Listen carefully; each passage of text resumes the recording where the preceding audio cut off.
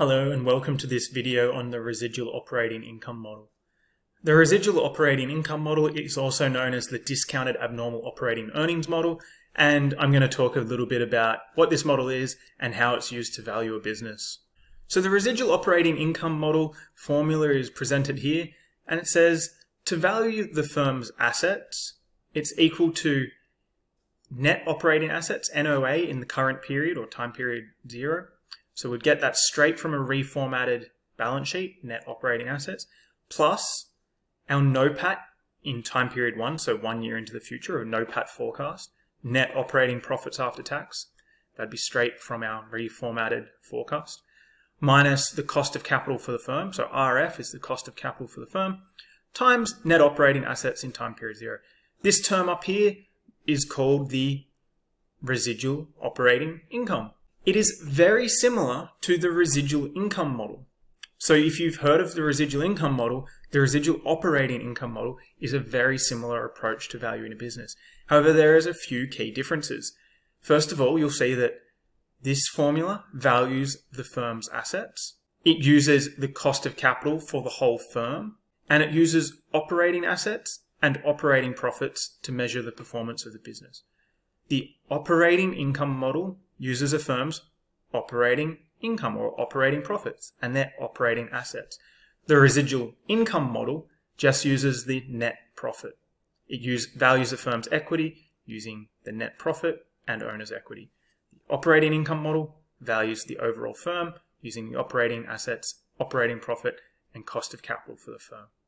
Okay. Otherwise, relatively similar application of these two valuation models with similar advantages and disadvantages. So to reiterate, the residual income model values a firm's equity. The residual operating income model values the firm's assets. Okay, so overall firm returns versus equity returns. Remember, assets equals liabilities plus owner's equity. So this model is valuing just the equity. This model is valuing the assets. So they use the cost of capital for the firm, which is assets and debt cost of capitals, versus cost of capital for just the equity. The models can be reconciled.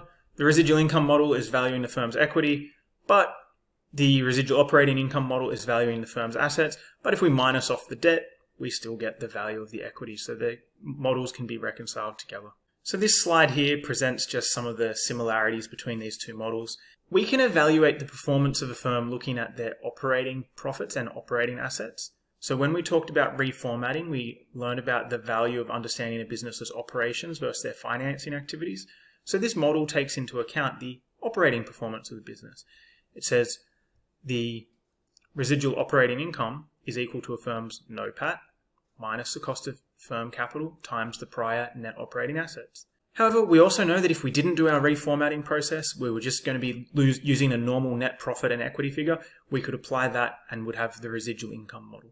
Okay, so they're very similar. This model is just focusing on those operating profits and operating assets instead of overall profit and overall equity in the business.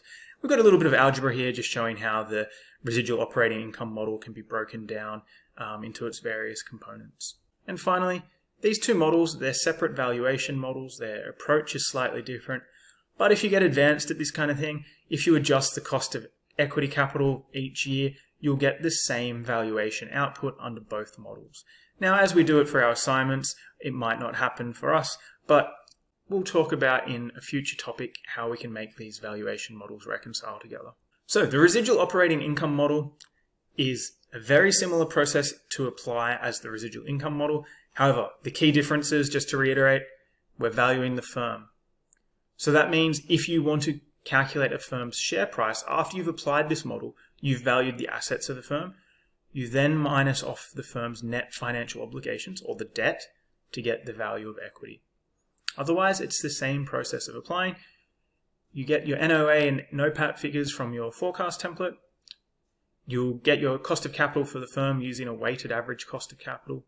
And we apply the formula in a very similar way using a very similar setup. What are the advantages of this model?